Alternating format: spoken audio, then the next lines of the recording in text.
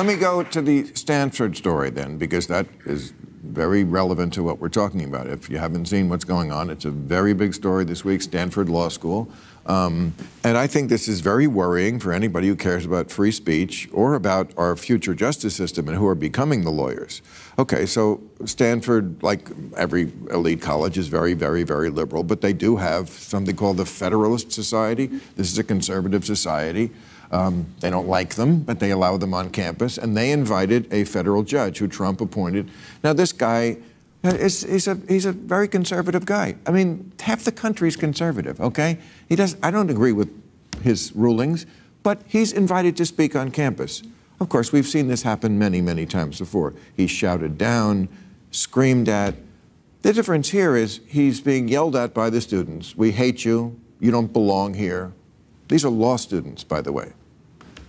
So he says, could somebody help me out? And the head of the DEI, right, is at this school, Tyrion Steinbach. She got up there, and we just showed the little video to explain it better than I can. I look out and I don't ask what is going on here. I look out and I say, I'm glad this is going on here.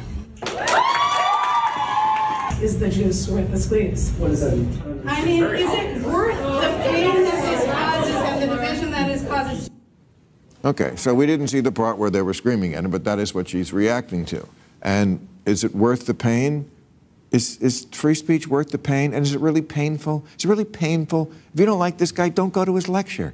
I don't get why everything is about pain and harm and... Yeah, so I represent a couple of universities now, including Michigan State University. It should be a place of free speech. It should be a place where all people, conservative, liberal, are allowed to come and speak. I also have to say, as someone who is heckled all the time in public speeches, including this week when we were talking about gun safety on the steps of the Michigan Capitol and we had a Second Amendment group, you know, with bullhorns while you're trying to speak. I mean, the speaker's being a little bit of a fragile flower here. Like, push through, man. Like, just keep going. And it was impossible. I mean, from what I saw, it was kind of impossible. Okay, but and the students, no one should ever be threatening violence. That's never allowed. That's not part of your First Amendment rights. But I don't have a problem if someone comes and speaks, and I don't have a problem if people, in a civil and decent way, protest and that you don't speech. have a problem if the officer of the university gets up there and defends the hecklers and not the speaker, because that's what she did. She defended the hecklers, not the speaker. I don't know the circumstances here. You just saw it. That's exactly what you saw. If the university invited this person or allowed this person to come and speak, then they're hosting them. And by the way, they have apologized, the university. Well, there is a distinction between being someone running for office and an invited speaker. And if you just reverse the situation, if you had a liberal speaker going to a conservative university getting heckled, you would hope the administrators would stand up and say, look, there's an invited guest, we should hear them out. But that should be the standard. I mean,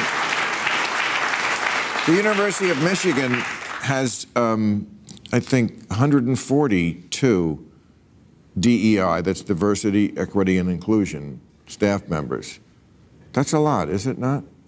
I don't know what 142 means, but I have no problem with organizations having a person who is there to look at diversity. I don't either, inclusion. but has it become a cottage industry? I mean, is it something where these are jobs now? Are these people ever going to want to give up their jobs? I don't have any problem. Are they going to go, you know? I don't have any problem with an institution looking at themselves and hiring people to do that. I have friends who do it for Fortune 100 companies. It's a good thing to do that. I don't know about 142 jobs, but I don't have a problem with institutions reflecting and trying to do better in their own way. That I don't have a problem with that. So when I was running for president, I was trying to figure out why college has gotten 2.5 times more expensive, and it has not gotten 2.5 times better. Newsflash. And it's because they've hired 2.5 times more administrators. So there's bloat in a lot of different directions.